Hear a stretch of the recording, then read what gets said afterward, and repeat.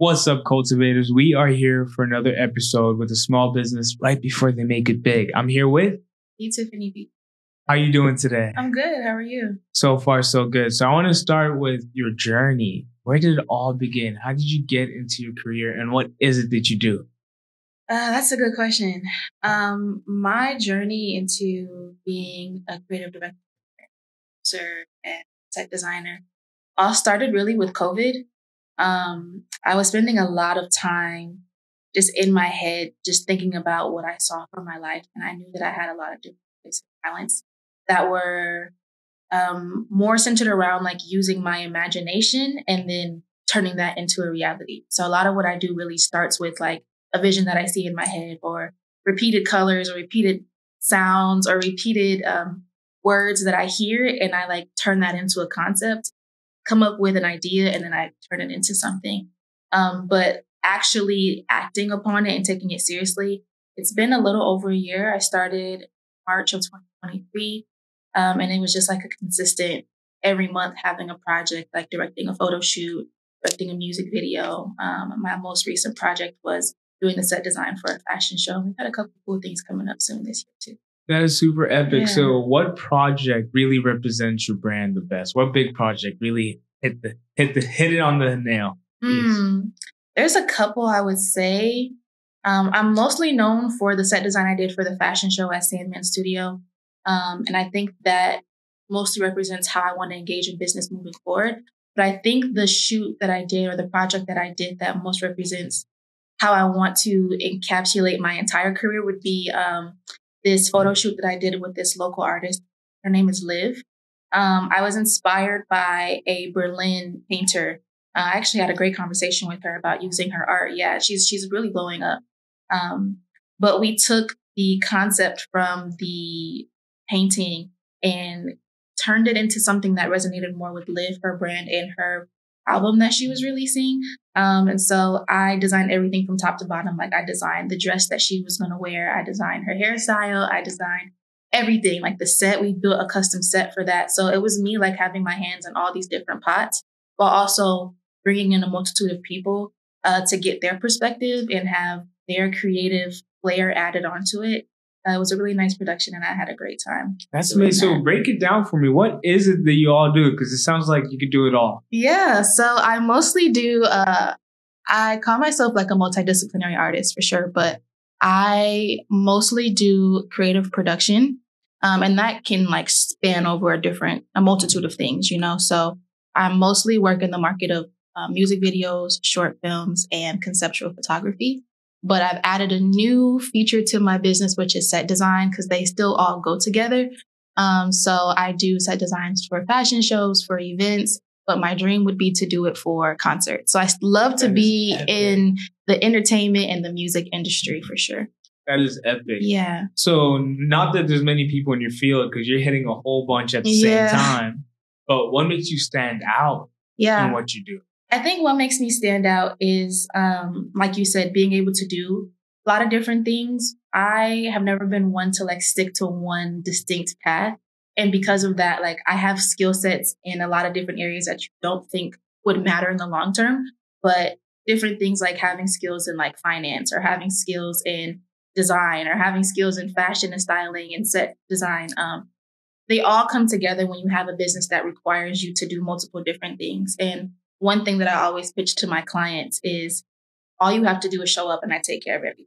Like, you show up, be cute, be handsome, you know, put your A game on, and know that from makeup, hair, what you're going to eat, how we're going to take care of the team, will all be taken care of by me. I think that's what my biggest standout feature is. That's amazing. Yeah. So if you could put your brand into 5 words, what would it be? Oh, I'm a yapper, so that's hard. 5 words. I would say structured.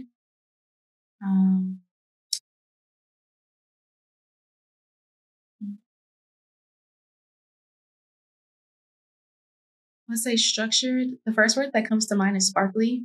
But to me, sparkly just means like, you know, when Mario like eats the magic star or whatever, he's like, tick, tick, tick. That's how I feel like my business is. That's how I am. So I would say sparkly, like when you go, it's high energy. It's it's fun. Everyone is like in a harmonious state. Structure, I said structured already. 5 words, it's hard. I would say structure, sparkly. Yeah. It flows. Yeah, I would say it flows. I think it's really based around community. It's inclusive. Like I said, I like to get everyone's opinion. I don't believe in like my way is the highway type of direction. I think everyone brings a unique perspective. That true community atmosphere. Exactly. So that's 3. 2 more. All right, let me think of something. I would say impactful, and I would say intentional. Wow. So how long have you been on this journey? I've been, my whole life, really. I think everything that I've experienced in my life has led me to this point without me even realizing it. But like I said, intentionally, 1.5 years now. Wow. Shout out to that. 1.5 years. Yeah. That's what's up. Yeah. What's been the biggest challenge so? The biggest challenge would be to prepare for things to not go as planned. There's only so much preparation you can do, but the biggest challenge I've experienced is like learning to release that need of perfection. Like I'm a perfectionist to the core, but this business forces you to realize that it's not going to be perfect. And the second you like make room for kind of chaos to happen, I think that's where the beauty of creation comes from, because you use what was given to you in that moment to persevere and create something new. That is epic. Yeah. Hell yeah. Yeah. So who's your target audience? Who's the people that you're trying to connect to? Who needs to tap in? Come on, cultivators, tap in. All right, let me tell you. Who needs to tap in with me is artists. And artists spans over a whole bunch of people, like more specifically musicians, but chefs, you know what I'm saying? People who have podcasts and like want to design their studio. Really just anyone who has a creative lifestyle, people who love fashion, people who love art, people who love music, and who make that their everyday life. And celebrities. Don't forget about those. Shout out to that. Yeah. So do you have different package options that they could tap into? Yeah. What does it look like as a customer? So it depends on what exactly you're needing. Like on the creative production side of things, let's say it's for a music video. I have my lowest level package would be you just pay me for my idea. Like you say, hey, I have a music video. This is the song. What ideas, what do you see? I can draft up the storyboard for you, send it over, and then you and your videographer and your team of people can execute it. That's my lowest package. You just pay me for my idea. The next step up would be me. I, once again, give you the idea as well. And then I also have my videographer and maybe like 2 or 3 stagehands to help. It's like a lower budget music video, maybe on like the content creation side, like reels, more than like a full-blown music video production. And the next step up, it just gets bigger from there. Like I can have my entire team and you just sit back and let me do my thing. For that. And what role do you play in that community, in the artistry? Yeah. What role do I play in the artistry community? I would say the connector. I do my best to really connect people together. If it's something that I can't do or something I don't have the capacity for, I have no issue with, throwing the lob over to someone that I think is really good at their job as well. So I would say the connector. And I think I am really known for like breaking the mold and things and doing things in an unconventional way. So I feel like I serve as an inspiration in the community to do things in a way that maybe the status quo says is not what we're supposed to do. Encourage people to just be their crazy, multifaceted self and dream as big as they can. Shout out to that. Yeah. Hell yeah. So it is 2024. It's 2024. I'm sure there's a whole bunch of stuff that's coming up. Yeah. Is there anything that people should keep an eye out for, or you have any plans coming up? Yeah. I would say to keep your eye out for a short film coming the end of this year. I have a couple other things in the music realm as well. Keep your eye out for a couple of music videos coming in the next few months, and maybe a concert, maybe a festival. We'll have to see. That's amazing. Yeah. So tell me more about your brand. So what is the heart of the brand? What is the mission statement? The mission and the heart of my brand really is to, it's a good question, actually.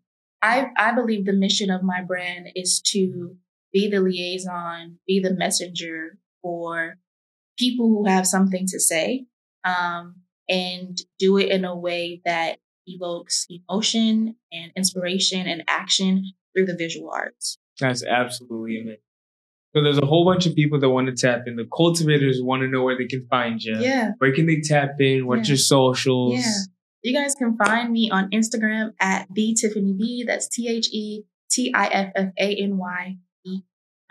Don't forget the underscore.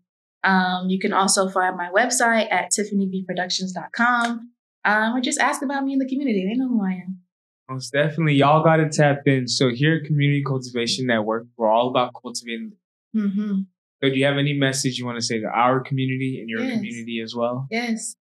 I would say to continue to dream big, continue to break those boxes. Don't let anyone put you in a mold that you don't want to be in. This life is literally a living miracle. So do whatever you want to do. Like, no one can stop you from doing what you want. Live your dreams. Tell people no. Tell people yes, and make it happen. Thank y'all for tuning in for another episode of CCGO with the Small Business Right Before They Make It Big. We out. Peace.